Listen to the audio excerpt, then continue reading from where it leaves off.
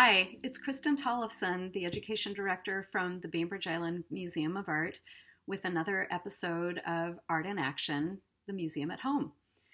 Today I've been thinking a lot about people who I can't see right now and thinking about ways to connect with them and tell them I love them, or tell them I'm thinking about them, or ask what they're up to.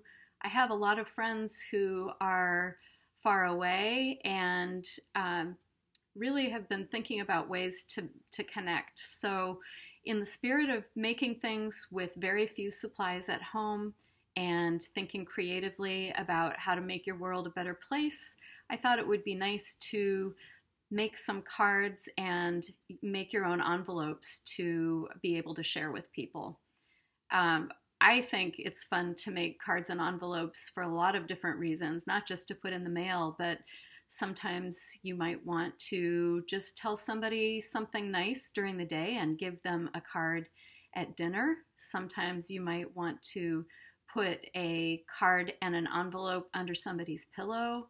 I've even used it as a scavenger hunt and hid it in the yard so that somebody can come and find it later on. So I am going to show you how to do that. One of the things that got me excited and thinking about that again today was this book called Griffin and Sabine, written and illustrated by Nick Bantock. And it's a book about a couple of people, Griffin and Sabine, who have a relationship that develops through writing letters. And you can see that the book has some wonderful illustrations both in the book, just on pages where they are printed and it shows the envelope. And then there are pages where the envelope is part of the page and the letter inside gets pulled out and read as part of the story. So this kind of creative way of making some images using envelopes and stamps, some kind of funny things going together, some drawing, some collage, is the place that I wanted to start.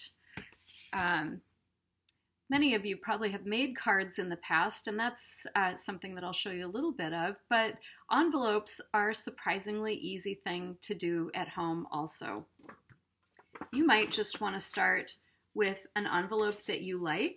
If you know that you have one that is the right size, you can actually use that for your pattern or your template, and start by just opening it up and gently unsticking the adhesive that's holding it together, and you will see that it turns into a little flat piece of paper with some marks where the folds are, and that is your guide for making your own envelope. If you're going to do a lot of these, you might want to think about making it into a template. And a template or a pattern, reusable pattern, could be done on a little bit thicker card.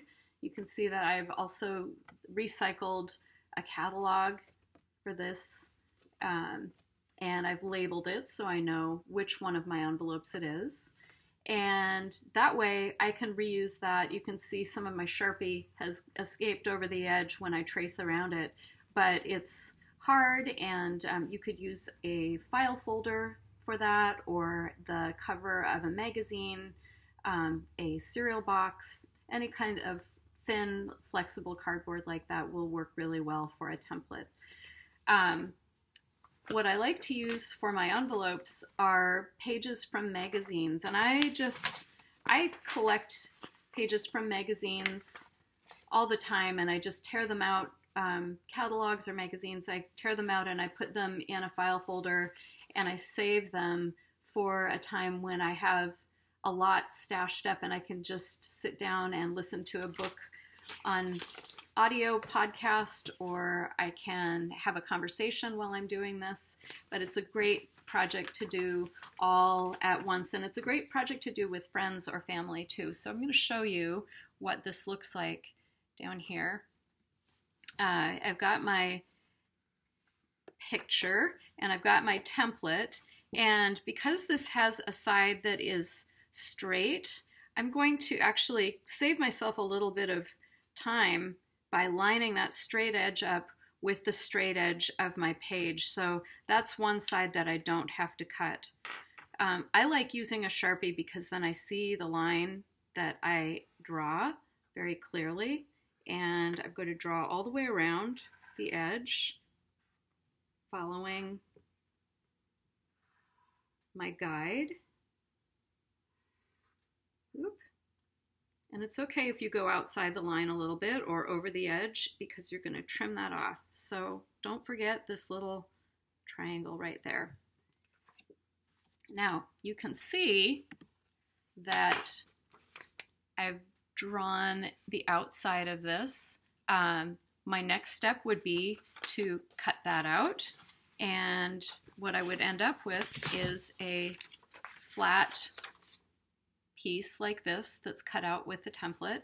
And when I'm ready to fold it, another trick is to take the card that you want to put inside, because you will have measured the card already, and use that as your guide for folding. So you can just fold up against the edges of your card. That makes the folding a lot easier. And fold up there, fold up there. So you've got all these little folds, and then you can fold in your sides. Mostly I like to start by folding in the sides first and then fold up the bottom. And you have a choice. You can take glue and you can glue here, or you can take tape and just tape on the outside and tape down the top when you're ready to put your card in. So I'll show you a couple of different ones that I've made. Here's one that I actually put a mailing sticker on, so I had room to write.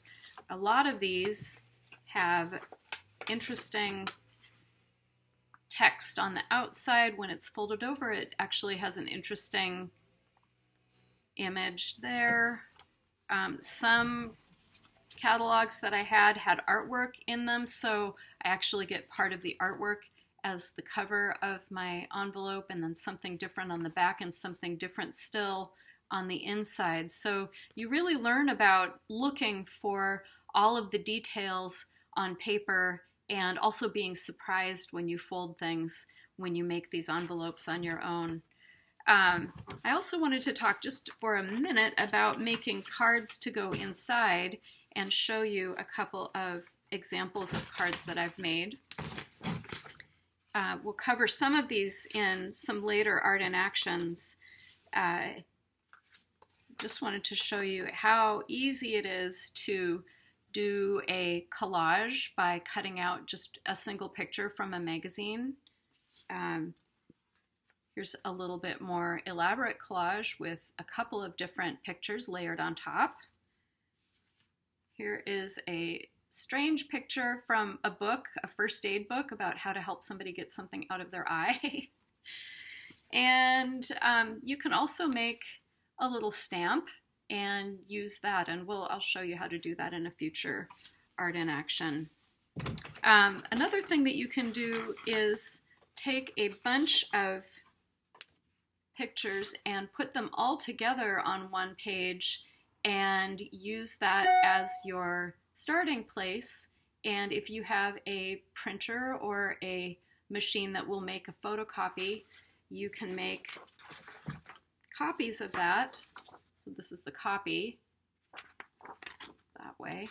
And then you can cut those shapes out into individual shapes, and those can go on your card. So if you get really industrious, you can make a bunch, you can keep your original, and you can repeat and make a lot to send. So keep track of all of the papers that you're coming in the mail, and keep an eye out for pictures that are in catalogs and magazines. Keep those in a place where you can just forget about them for a little while, and then pull them out when you are ready to make your own envelopes and cards. And if you would like to send one to us at the Bainbridge Island Museum of Art, we love getting artwork, and we put it up on the wall in the education office. So we'd love to hear from you. Or you can take a picture and you can email it to us also. We love that. We love that too. Until the next time, thanks for watching and stay creative. Bye.